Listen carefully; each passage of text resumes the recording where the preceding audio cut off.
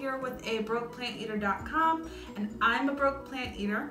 I'm not broke because I eat plants or live a healthy lifestyle. I'm broke because I'm a normal person with a normal budget, but my healthy food does not affect my budget. In fact, it keeps me in budget.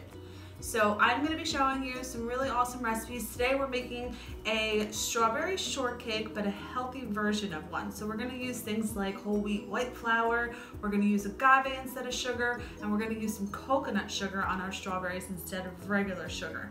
Now if it was prime season in summertime, I wouldn't even bother putting some sugar on these, but because it's winter, or really fall turning into winter, I just put some coconut sugar on them. So I hope you like the video. First, you'll start off by putting 3 1/4 cups of white wheat flour into a food processor. You'll then add 2 teaspoons of baking powder, cover, and pulse twice.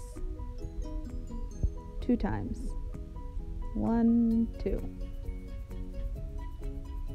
You'll then add in some veggie oil, 1 cup, or you can substitute some applesauce, 2/3 cups of agave syrup. I use blue agave. You're going to use 1 1/2 cups of non-dairy milk and 1 teaspoon of vanilla. And just mix, mix, mix, mix, mix. You can uncover this at some point. Brush down the sides. Make sure everything's getting all nice and mixed in. It gets really sticky.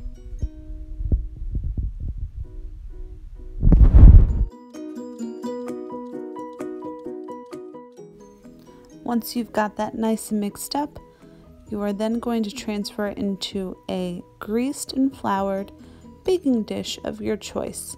I used a bundt pan, and trust me, it's pretty difficult to get that mixture out. It takes a little bit of effort, but it's well worth it. So just make sure you get as much as you can out and off of your blade and out of that food processor.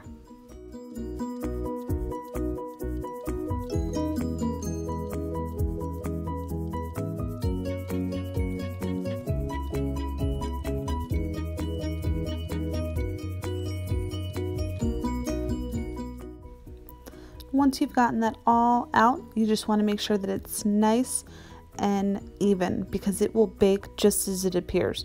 So if it's lumpy and bumpy, that's what it's going to look like. Bake at 350 degrees for 30 minutes. You can start scooping out your strawberries in the meantime. I just took a small, almost like a baby spoon, and just scooped out those cores and chopped them all up.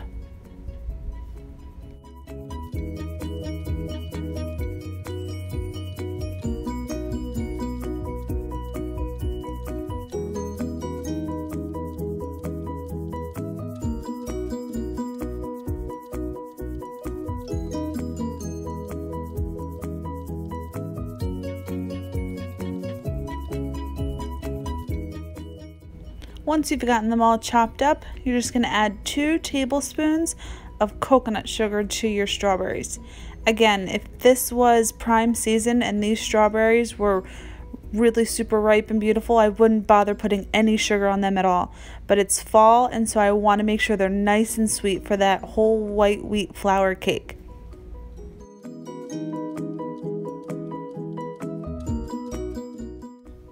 Once you've gotten them all mixed up, go ahead and sneak a bite. They're ready. Now time for our coconut whipped cream. You are going to take 2 cans, 5.4 ounces each of coconut cream that you've kept in the refrigerator overnight, all the way in the back of the fridge so that it gets nice and cold, and you're going to scrape out all of the cream that separates from the milk. It kind of sits toward the top of the can, and you will set aside the milk. You can save it for later if you want, and you can put it in a smoothie, or you can chuck it. We here at brokeplanteater.com never chuck that milk. We always keep it. We always save it, and we use it for smoothies or protein shakes or anything else that we can think of. But that's how we save a buck.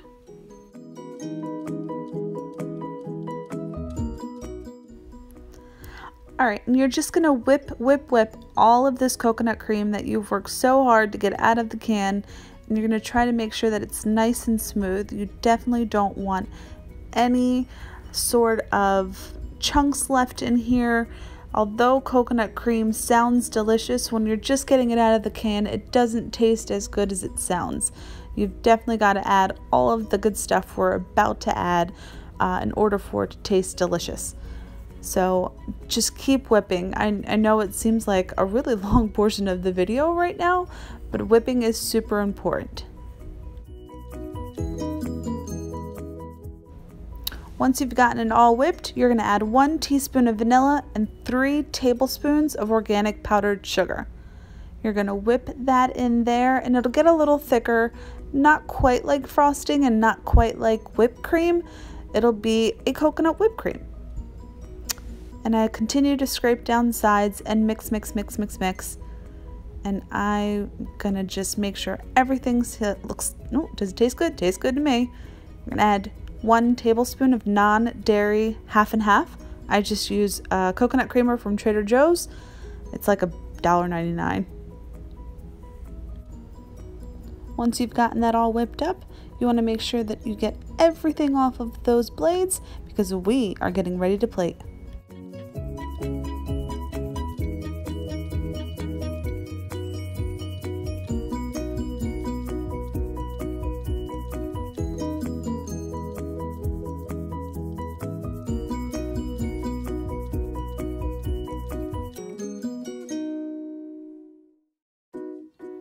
So plant-based friends, I showed you a few different ways on how you can serve this cake and how you can store this cake.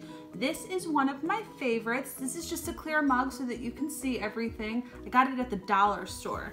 I'm gonna take a bite, and I hope you guys enjoy all of my recipes just as much as I do, and I hope you come back for more.